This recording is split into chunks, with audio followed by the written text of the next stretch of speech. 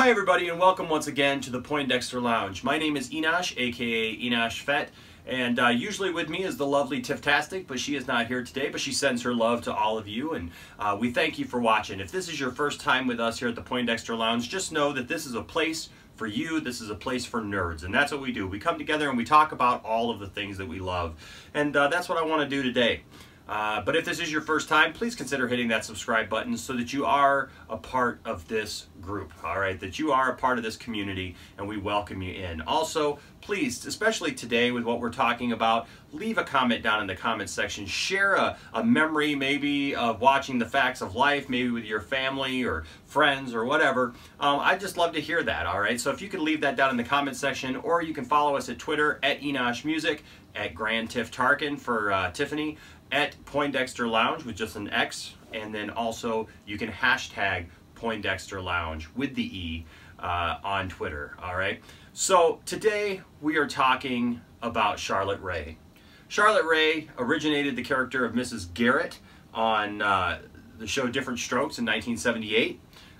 Then she later went on to take that character from the housekeeper there on Different Strokes to the dead mother on The Facts of Life, and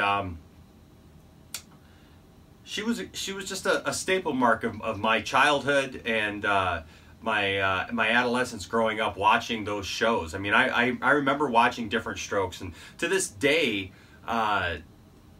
you know, I love Different Strokes. I just bought my son a couple seasons of the show Different Strokes, and he loves it. It's one of those generational things that kids just relate to, you know? Funny is funny, and good is good. And when you watch a show like Different Strokes, it was just good.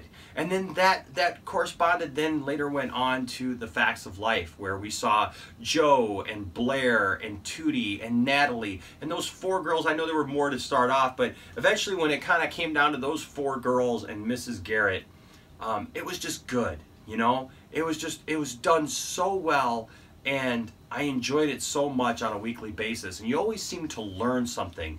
You know, I love that about the shows of the 80s, where a lot of times there were these moments where all this stuff would happen, and then by the end you learned a lesson, right? You had these touching moments where people came together, and you know, even the hard-nosed people, that you saw their softer side. And you know, with Blair, she was kind of this you know, rich girl who just thought that she was so fabulous, yet that love came through that she had for her fellow classmates and her friends there, and Joe would be that tough, gruff person, but that love would show through. And then, you know, with Tootie and Natalie, a lot of times they'd be on the outside kind of looking in, but they were all part of that group, and they would all learn something together and grow together. And tuning in each week, I felt like we learned something and grew up together.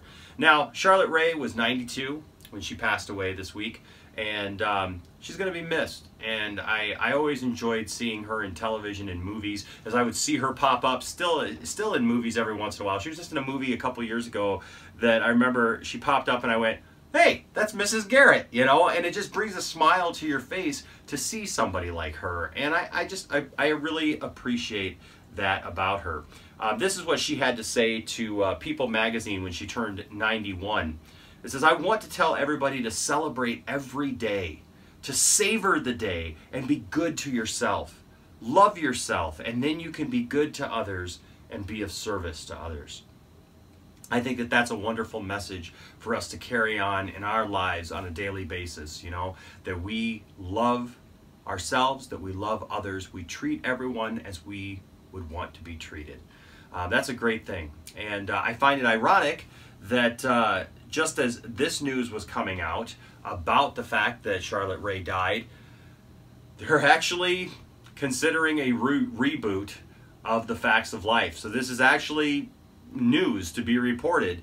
A reboot of the long-running 1980s sitcom The Facts of Life is reportedly in the early stages of being assembled at Sony Pictures. Jessica Biel's Iron Ocean Films and Leonardo DiCaprio's Appian Way production companies are the ones looking to do it.